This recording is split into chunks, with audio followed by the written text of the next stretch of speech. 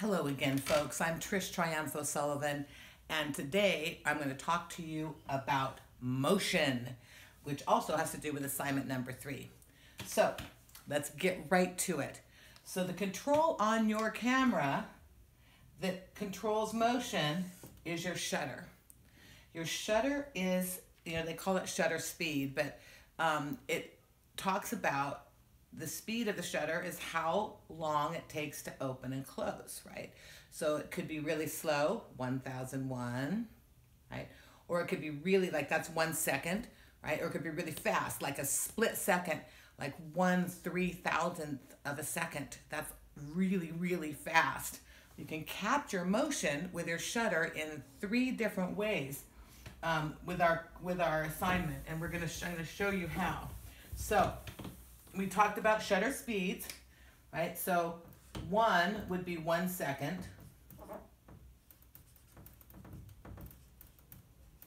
Right?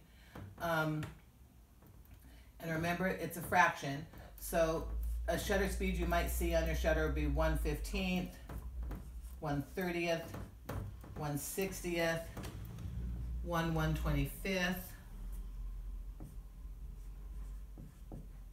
1/250th, 1/500th, 1/1000th, 1/2000th, okay, and so on, because it can go faster. Some people have shutter speeds of up to 1/5000th of a second, which is extremely fast. So assignment number 3, we're really going to focus on this. And I'm going to talk about 2 more controls on your shutter that if you have a fully manual camera, an SLR or a DSLR, you'll probably have these controls on your camera.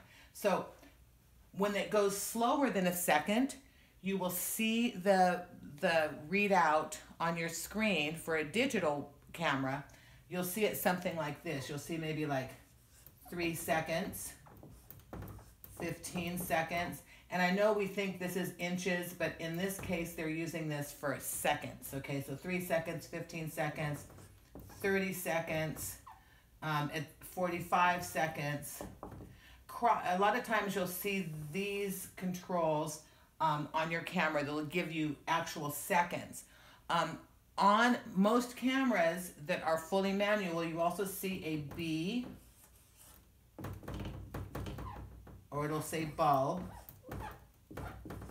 And you might also see a T, and that stands for time. So the bulb setting it keeps the shutter open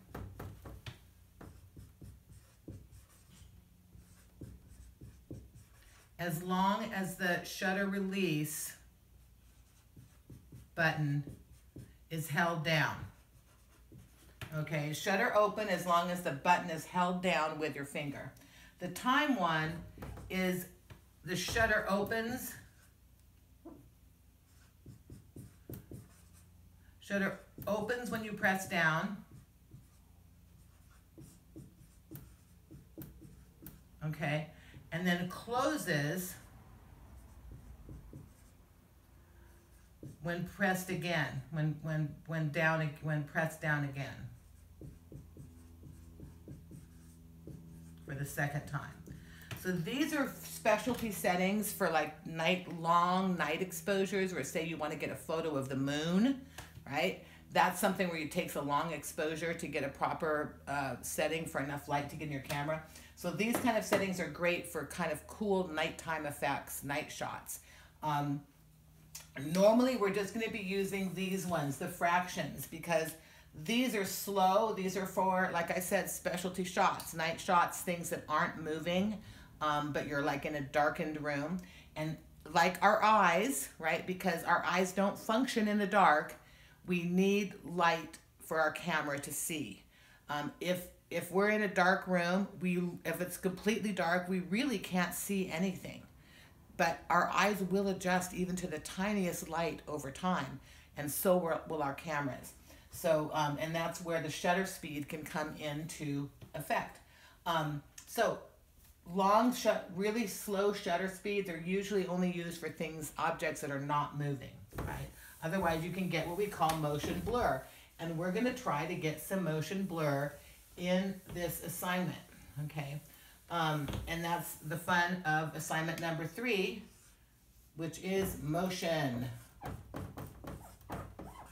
And we're going to use the control on our camera that controls motion, and that's the shutter. All right. We're going to end up with 3 images. And one we're going to use is going to be motion blur.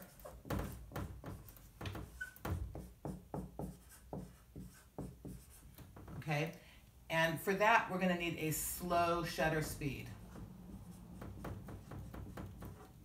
Remember, we talked about slow would be like, you know, maybe 1/30th of a second. All right, so that's a slow shutter. So that's to blur motion. And blurring motion is a way to describe motion in a still photograph. Obviously, we're not taking videos, right?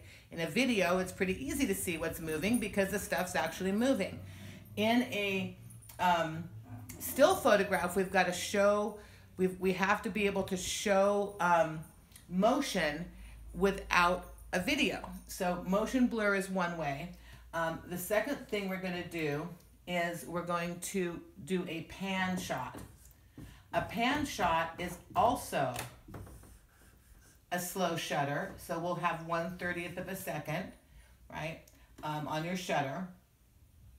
And the third shot we're going to do is a freeze motion.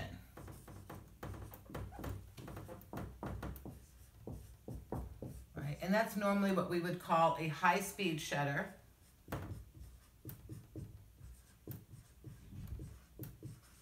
And that number would be represented in a fraction of a second, probably 1/1000th of a second.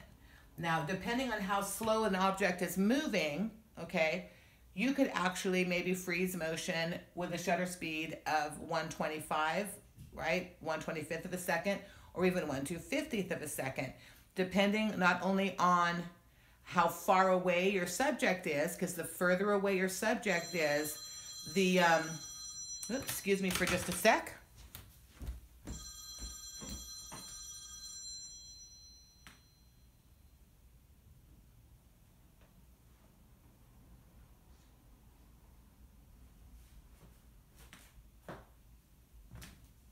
Okay, sorry about that.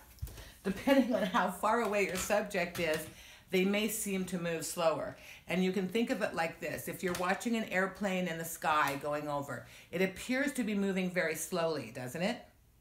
Yeah, it does. It seems like it's kind of just slowly inching its way across the sky. Right? But actually, it's probably moving super fast. Like, it could be moving like 500 miles an hour or 200 miles an hour, who knows, but pretty fast, right? But it appears, because it's really far away, to be moving more slowly. So it's pretty easy to freeze motion if you're taking a picture of an airplane up in the sky, but it might be really difficult to freeze motion with a slow shutter speed anyway, if the airplane was like on the runway right next to you, right? Because it's moving pretty fast on that runway. So you wouldn't be able to use a slow shutter speed. However, further away, you can. And I'll get into that in a separate lecture. We'll go over a little bit more about motion, right? So for our 3 types of photographs, we're going to do motion blur, which is blurring motion.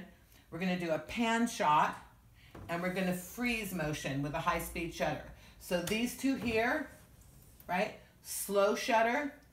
This one, fast shutter. Slow and fast. Okay.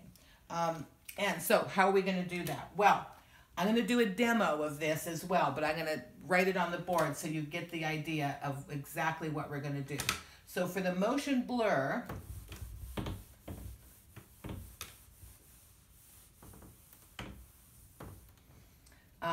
we're going to, well, my demo, I'm going to use cars, okay? So I'm going to actually go to a street that has fast-moving cars, and I'm going to take a couple photos of cars. I will do it, you know, with video, so you'll be able to see what I'm doing, and I'll show you the results, okay? So the first 2 images we're going to do we're gonna do on a street, and we're gonna do the motion blur.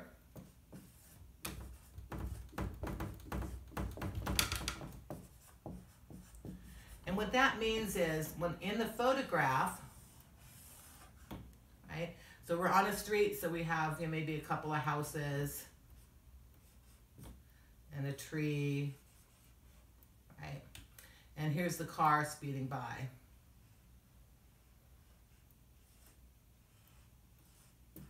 So in the motion blur, the background is sharp, and this is at 1/30th of a second on your shutter. And you're probably gonna have your aperture, because if it's a sunny day, your aperture is probably gonna be at, say, I'm gonna say f8.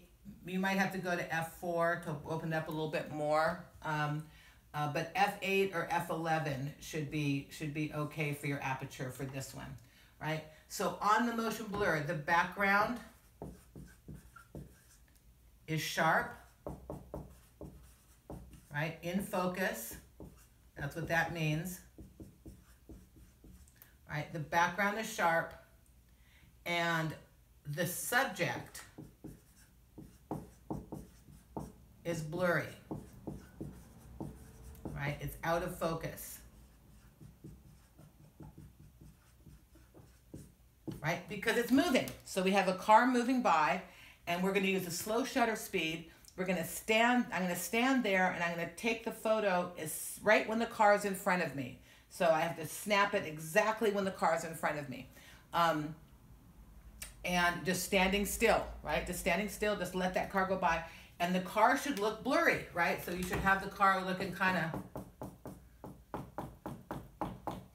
of blurry, but the background will be sharp, okay? So motion blur, background sharp, in focus, subject blurry, out of focus.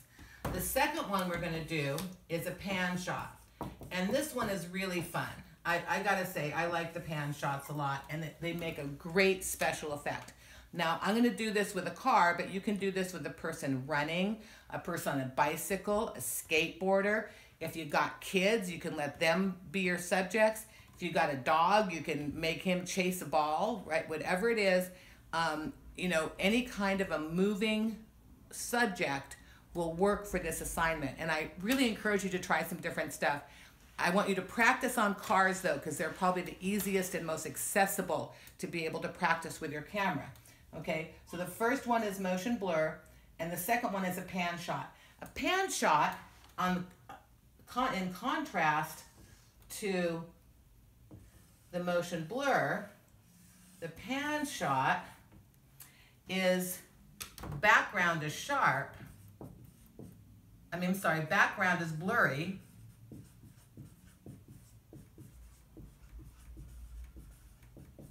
Right? And the subject is sharp and in focus.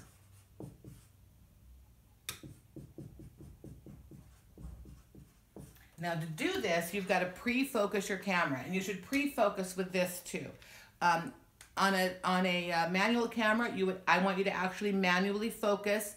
If you're doing, if you're taking a photo of a car, I want you to focus like on the middle of the street, like maybe the little lines on the middle of the street. That'll help you to have a proper focus. Okay, it's called pre-focusing your camera. The pan shot, you have to do it. You have to pre-focus, because otherwise the subject will not be in sharp focus, and that's what makes this photograph so awesome, is the subject's in focus and the background's blurry. And how you do that, so when we do that, so we'll have, instead of the houses being in sharp focus, they're going to be kind of blurry like this. And the subject is going to be in sharp focus. So the car is going to be in sharp focus while the background, while the background is blurred out. And it's a really awesome effect that will amaze your friends. They'll wonder, how did you get that cool photograph? It looks professional. Dude, I got it from photography class with Ms. Sullivan, right? So, background blurry, subject sharp. And how you're going to do that, and I'm going to demonstrate this, but how you're going to do that is you're going to follow your subject with your camera, which is why pre-focusing is so important. If you have a point and shoot camera, you're going to pre-focus by pressing halfway down on your shutter release button, okay? So remember, we're talking about two different types of cameras here. We're talking about a fully manual camera, like a DSLR or SLR, and we're talking about a camera that is not fully manual, like a point and shoot or a crossover, where you can't pre-focus. The only pre-focus that you can do is by pressing your shutter release halfway down, okay? So really important that we have those distinctions. So for a fully manual camera, you're going to keep your shutter speed at 1/30th of a second, right? Slow shutter. And when you see a car coming, and try to pick a street where the cars go pretty fast, which is pretty much every street in Salinas. Everyone's speeding around like maniacs, right? Be careful crossing the street. And listen, don't go out in the street, right? Make sure you stand on the curb or on the sidewalk away from the street. Do not get in the gutter. I don't want anyone hit by a car while they're doing this project, okay? So you're gonna follow your subject. So if I'm looking at the street right now, and I see there's a car coming way over there, right? I'm going to take my camera, I'm gonna pre-focus it on the street or pre-focus it by putting the shutter release button halfway down, right? And I'm gonna follow that car with my camera, click when it's right in front of me, and keep moving. Now the keep moving part is really important because I want you to think about it like this. It's a follow through that will make your photograph fantastic. If you are in baseball, say, right, and you're playing baseball, you don't just go like this and hit the ball, right? You follow through with your swing. Now, of course, you do if you're bunting, right? You'll put your hand up and bunt. But to get a successful hit where it goes way out, you know, in left field somewhere, hopefully over the fence, right? You're going to hit the ball and keep moving with your swing. Okay, that's what you're going to do with your camera. You're going to follow that car, hit the shutter release button, and keep moving. And to do that properly, you need to kind of keep your legs bent a little bit, your knees bent, and your feet apart, okay? I recommend, because it's a slow shutter speed, that you keep your elbows in close to your body. This is why I want you to look through your viewfinder. If you have a viewfinder that you can put your eye up to, you're gonna look through your eyepiece, keep your camera like this, right? You're gonna follow that car, boom, boom, click, and keep moving, okay? So you're gonna get fantastic photographs like that. You can do it with someone riding a bike, a skateboard, a scooter. They can be running, it can be a dog running. I don't care what kind of movement it is, but you should be able to blur that background by following your subject, okay? It's important that you click when the subject's directly in front of you. So you're gonna have to kind of move your torso, click, and keep going, okay? So that's the pan shot. If you have a point and shoot camera, you'll have to keep your shutter release button halfway down, and you'll probably have to set your icon on a night scene, okay? So that would be the icon for a point and shoot or possibly even a crossover camera. Sometimes crossover cameras have a slow enough shutter speed that it can work. So that would be your icon for a point and shoot for this one. For this one and this one, okay? If you have a point and shoot or a crossover, I recommend you do this very late in the day, like right around sunset. You're gonna have much better results, okay? Then the third one, we're gonna freeze motion.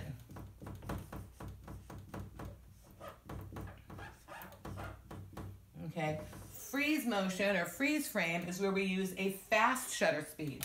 So I'm gonna want you guys to put your shutter speed at probably 1/1000th of a second, okay? So 1/1000th of a second is a pretty fast shutter speed. And I'm gonna do a demo with water, right, when I do the demo, because I think it looks cool and it's a pretty easy do. And you can do it easily also with a point and shoot or a crossover camera as well. And for a crossover camera or a point and shoot, you might want to use sports mode, right? Where you have the little running guy.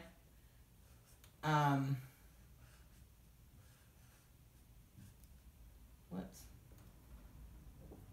You usually have a little icon that looks like that, or it's called sports mode. Sometimes they also call it pets and children, because you know pets and children can't hold still, they're moving around all over the place, right? So you might see it called pets and children if you have a newer camera. Okay, so freezing motion, you're going to have the subject, which is moving, and the background in sharp focus. So I'm just going to use the car. I recommend you try this with the cars since you're going to already be at the street. The problem with this is it doesn't look very interesting as a photograph. It just looks, if it's done properly, it just looks like the car is parked. So in the freeze frame, if you were using cars, right, you would have both the background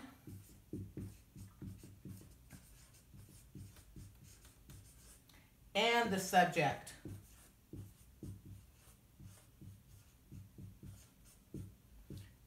In sharp focus.